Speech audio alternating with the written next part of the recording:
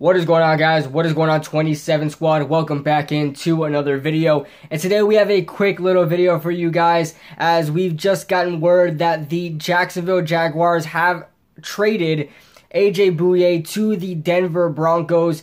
And I like this trade for the Denver Broncos, I really do. But for the Jacksonville Jaguars, this was a necessity. This had to happen if they wanted to clear up some cap space. They got themselves kind of trapped in a cap hell because they really thought they were going to build up this defense, you know, pay some players and even pay their own drafted players as well, pay free agents and drafted players to big contracts on that defense, and hopefully it works out so they could, you know, make a playoff run and a Super Bowl run. But that was all for naught. Now they're in a cap hell right now, so they have to do everything they can, whether it be restructuring contracts or trading or cutting their players in order to make room for others, and so on and so forth. So, you know, the Jaguars just franchise tag Yannick Ngakoue, and everybody's wondering where the hell they're going to get their money from that, and they're making the moves for it right now. He's going to get traded anyway. But that being said, they traded AJ Bouye to the Denver Broncos. As far as it goes for the Denver Broncos, this was a fantastic move. You get yourself a surefire starter right off the bat.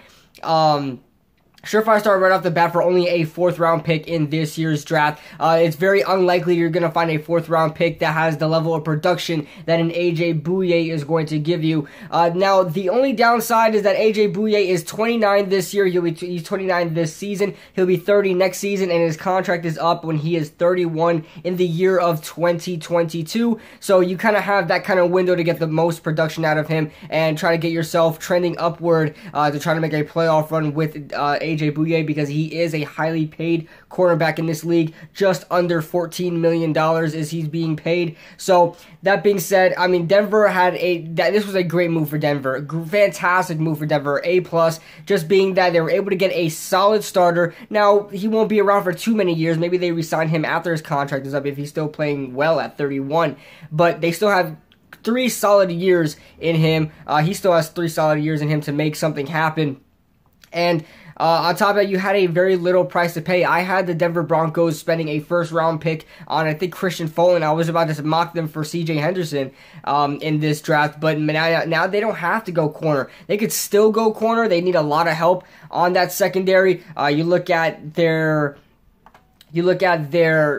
depth chart right now, and they have Bryce Callahan starting for them right now, and Chris Harris, who is a free agent.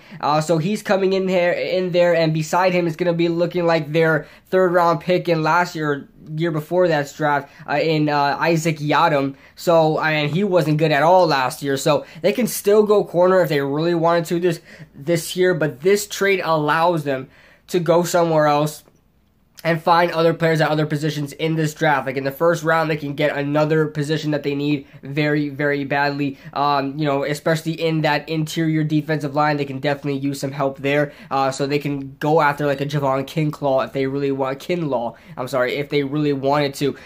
So that being said, fantastic move for the Denver Broncos. For the Jacksonville Jaguars, it was just necessity. They have to clear up cap space. And if you're any Jacksonville Jaguars fans, do not get mad at this move. This is just something that the Jacksonville Jaguars are trying to repay their mistakes. They're trying to make up for their mistakes. They have to clear up cap room if you guys want to have any other free agents in here and moving forward. You have to have money in your bank account. So that being said, let me know your thoughts in the comment section below. If you guys like the content, make sure you guys leave a like, subscribe down below, and see you guys in the next video.